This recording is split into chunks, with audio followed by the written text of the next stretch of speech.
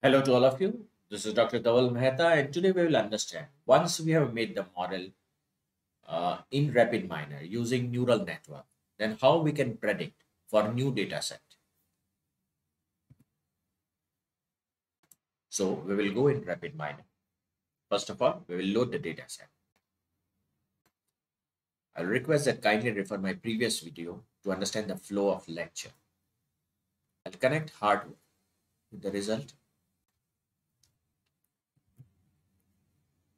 I'll press the play button. You can see here the attributes which are considered are age, gender, chest pain type, resting blood pressure, cholesterol, fasting BS, resting ECG, max HR, exercise, old peak, ST slope, and the heart disease. The problem here is we are having the heart disease, that is a classification problem we have to solve. On the basis of these attributes, we want to classify that what are the factors which are contributing for the heart disease. So I'll go in design and I'll activate the operator, which is select attribute operator.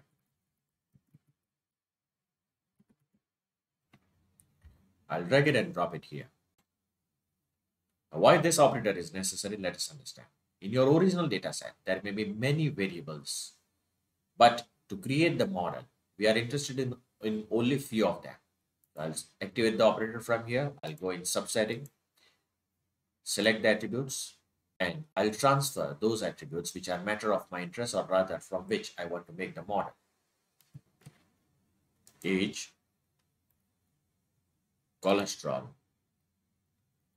fasting blood sugar, heart disease, old peak, resting blood pressure. Transfer it here, apply. Now I will activate the operator, which is set the rule. This is necessary because neural network falls in the category of supervised learning techniques in which we have to specify the dependent variable or the target variable. I'll activate the heart disease from here. Make sure that you label it. Once this is done, you will have to activate the cross validation window from here. So cross validation operator is activated. Simply drag it and drop it. I'll disconnect the spline at present. Now, any operator, if it consists of two layers, it means that there is a main process and the sub process is there, or rather, parent process and child process is there. When you will double click on it, you will enter into the sub process. You can see that the screen has been divided into training and testing data set. Now, I'll activate the neural network algorithm. I'll simply drag it and drop it here. I'll connect training with the training, model with the model, example through. Now, I'll activate the operator, which is apply the model operator. I'll drop it here. Connect model with the model and testing with the unlabeled. Now you will have to activate the operator, which is the performance operator. When you write on performance, there are many types of operators which will emerge. You can see here the performance, which is of classification, binomial classification, or regression. Basically, our case study is related to the classification problem, and therefore I'll activate the classification problem. I'll connect label with label, performance with performance, example with the test. By pressing this up arrow, I'll enter into the main process. I'll connect mode with the result, example with the result, test with the result, and the performance with the result.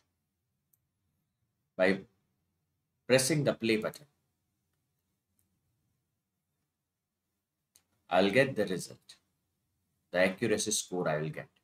Once the accuracy score and the model is approved, then only we will go for running, or then only we will go for predicting on test data.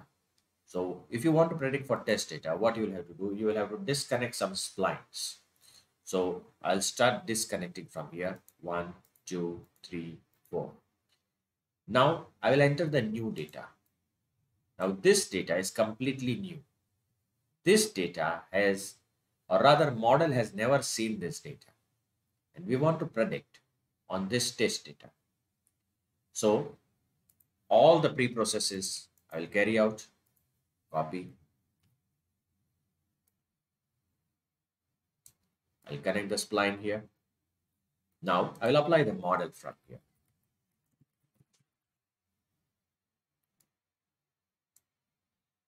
I'll drop it here. I'll connect model with model and example with unlabeled. Now I'll connect label with the result and model with the result.